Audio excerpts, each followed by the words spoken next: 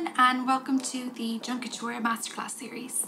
My name is Bethany Woolley and I am a fashion designer from Dublin, Ireland, and I am here to share some tips and tricks that I've learned along the way to help you along your creative journey. So today we're going to be focusing on the creative process and how to find inspiration and how to start. So this is something that I think a lot of people struggle to grasp initially. Especially because everyone seems to have their own method and own way of doing it.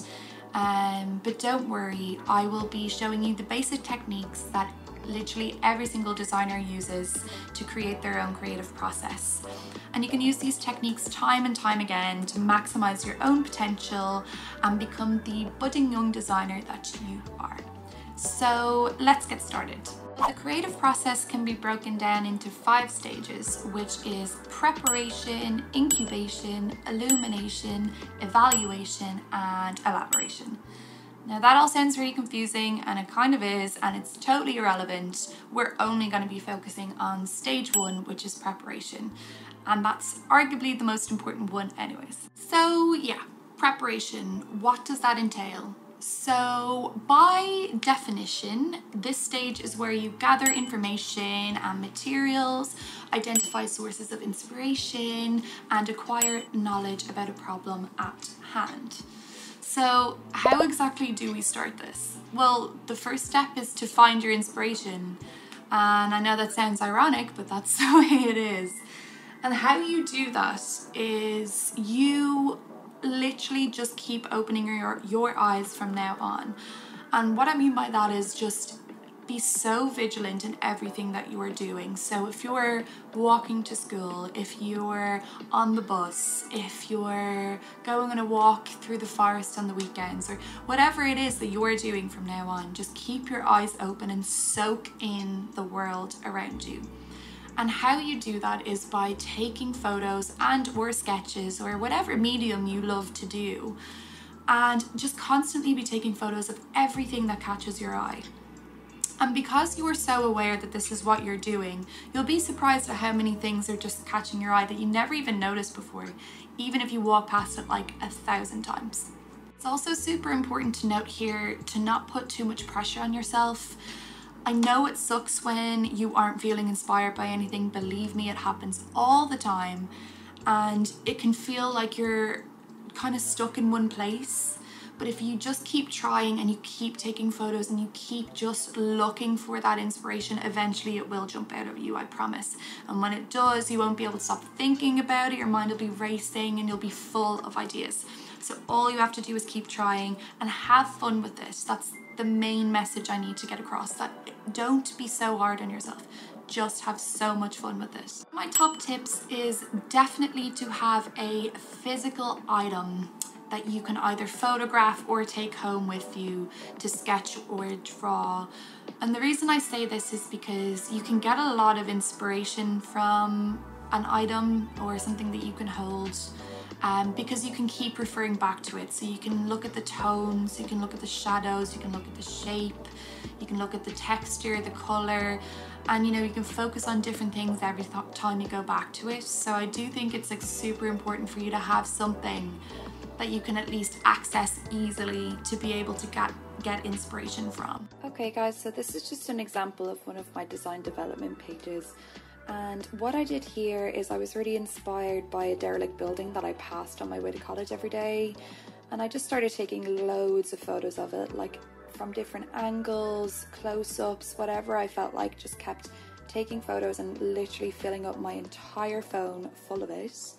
And then what I did is I printed out the photos as best as I could on some really nice paper.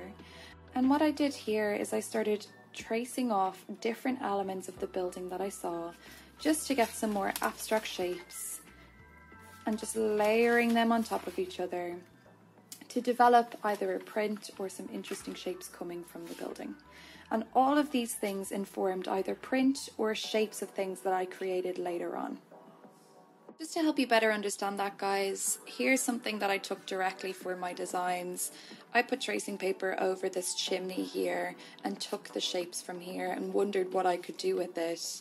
Here's the tracing paper. these are the lines that I was taking, and I just started layering it on top of the croquis and moving it around and seeing where I could put it to make it look cool. And it came up with this incredibly interesting shape of a sleeve, and it's very unique and not done before. So this is something that you can definitely use, and that all came from these shapes here. If you have an idea that is a little bit more conceptual and you can't really relate it back to a physical object, what I would do is do an absolute ton of research, and you can utilize things like online articles, your library, books that you know related to the topic. Just keep delving and diving and thinking of things that you can relate to this topic. And then what I would do is I would do a mind map. So a mind map is an incredibly useful tool that most designers I know will use to really delve into their idea and kind of flesh it out and make it as thought out as possible. So I'm just going to show you an example of a mind map I did for a previous project. Okay guys, so what I'm showing you on the screen is the mind map that I did for the 50th anniversary of Sunset Malibu Barbie concept. This was something that I did for a trend forecasting project, and it was for spring summer 21.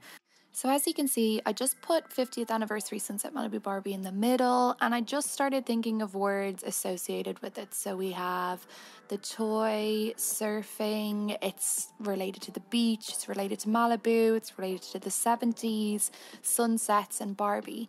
And from those headings, I just said words that are associated with each thing. So for surfing, we've got sporty, colourful, relaxed, ocean, sand, surfboards, surf suits. For beach, it's seaside, ocean, sand, shells, relaxed, sun, sand castles, and so on and so forth. What that really does is it makes you see different sources of inspiration from the one theme. So as you can see, the words start interconnecting then, and everything just starts to join up. So you've the ocean that is connected to seaside, the surfing from Malibu is connected to the surfing top heading. Like they're all connected, and you can start to see threads appearing here. And what you can do is you can develop this further by taking a word such as ocean and doing a subheading for that. So you could say that it is blue, there's an ecosystem, talk about what fish is there, list the oceans that are in the world, like whatever it is that you want to do under that subcategory or what you can think of. You can just keep going and going and going with this until you completely run out of ideas or come to a dead end. And that's what you want to do. You want to keep going with this and keep expanding, so you just have tons of sources of inspiration. So now that you have explored your concept fully and you've decided that there is enough sources of inspiration for you to go off, it's time to make a mood board. So a mood board is literally just a page with images on it that kind of represent the theme or the mood that you are trying to capture in your designs. So say if you were going for a really airy, dreamy, flowy collection or design, that would be represented in the pictures. It would be quite, dreamy and ethereal and all that kind of stuff. And if you were going for, more grungy feel, you'd kind of go for more darker themed images, probably darker colorways, that sort of thing. Now, I really don't want you to get too bogged down by a mood board because, they're very much associated with if you're designing a full collection or, that sort of thing. I want you to have fun with it. So I would just collect as much images as you can. And these can come from sources like newspaper clippings, magazines, Pinterest boards, anything like that. And just start putting them together in things that look visually similar. So I would just gather as much ideas as you can and then start putting them together and see what looks good and what one you're really feeling, and then go from there. You can also create boards such as style boards, muse boards, texture boards, whatever type of board it is that is going to help you visualize what exactly you want to design. So don't just feel restricted in the mood board. If you're feeling stuck with that and it's not really helping, then do a different type of board. And I think a really good resource for boards is Pinterest. And what I usually do for Pinterest is I create 2 different types of boards. One of them is usually for the mood or the theme, and the second one is usually, it's either muse or it's like fashion or runway images that I like or that I really want to incorporate into my own silhouettes. So I'm just going to show you how I utilize my Pinterest now. So here's an example of some of the boards that I use for Pinterest. As you can see, I have so many different headings and so many different ideas. It's just, you go through a rabbit hole when you're on this site. But here's an example of when I was pinning for Malibu Barbie. This would be the mood and the theme images and everything that I was going for here. And here was my muse board. So that was more the fashion that I was going for, the type of person that I was going for, and that would all be pinned in here. So if you go on to the trend board, you can see, you know, it's all to do with surfing. It's very 70s, it's print based, very retro, but street styly, that sort of thing. So you really get an idea of where I was going with it. And then if you go into the muse board, you can see that it's mostly to do with the style. So I was looking at the style of t-shirts or what kind of garment I wanted to make, what silhouette, and that sort of thing. So now that you have your inspiration, your mood board, or whatever other boards you decided to do, it's time to start sketchbooking. So I really want you guys to have tons of fun with this one. I think people really overthink sketchbooking and think it needs to be amazing and incredibly artistic, and it's great if you can do that, but if you feel like you are scared of that, I really want to like hammer it into you that you don't need to be. The whole point of sketchbooking is for you to think through your thoughts on your idea. You know, you're having fun with it, you're gathering information and ideas and putting them down onto a page to see if they really work. So it's really for you to explore your own creativity, have fun. No one needs to see it, and believe me, no one ever sees the actual full sketchbook of any designer. There's so many throwaway pages that people don't want others to see, so just don't put pressure on yourself to have it looking perfect. So what I tend to do for sketchbook pages is I'll take the photo that I took of my physical object and I'll stick it on the page, I'll put some tracing paper over it, and I'll start tracing around different areas of the image that caught my eye. And I'll put it beside a photography image that I thought represented the mood. I might stick some fabric on there, some texture, I might do some drawing, some painting, whatever it is that you feel comfortable exploring or expressing your creativity, go first. So once you have done these things, you should have a fully thought out concept and you are ready to start designing. I just want to tell you guys that it is totally normal to have a creative block at any point in this creative process.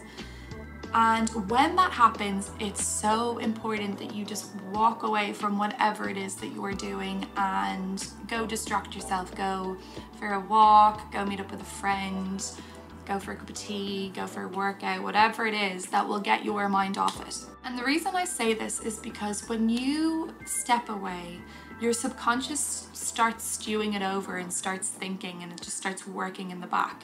And when you really distract yourself and take yourself out of the situation, you'll have this eureka moment, this like, aha, I have it, I have the idea. And you'll come back and you'll be completely inspired again, and you'll have tons of really amazing ideas.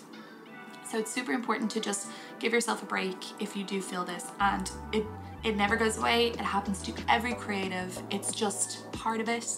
So don't be scared if you feel like you're stuck or you can't move past it. And that's it. So thank you guys so much for watching this video. I really enjoyed doing it and sharing all my knowledge with you guys, and I really hope it was helpful. If you feel stuck in any way, you know, don't be afraid to watch this video back. Contact me on Instagram if you have any questions, no problem. Like, just, you know, work on it and enjoy the process. That's what I want you to take home from this. It's all supposed to be enjoyable, even if you feel the slightest bit stressed. But stay tuned. with Kouture. Follow them on Instagram and on YouTube because they are releasing a video a week of different masterclasses, and they're incredibly useful and resourceful. So I look forward to seeing you guys again and seeing what you guys can create, and thank you for joining me.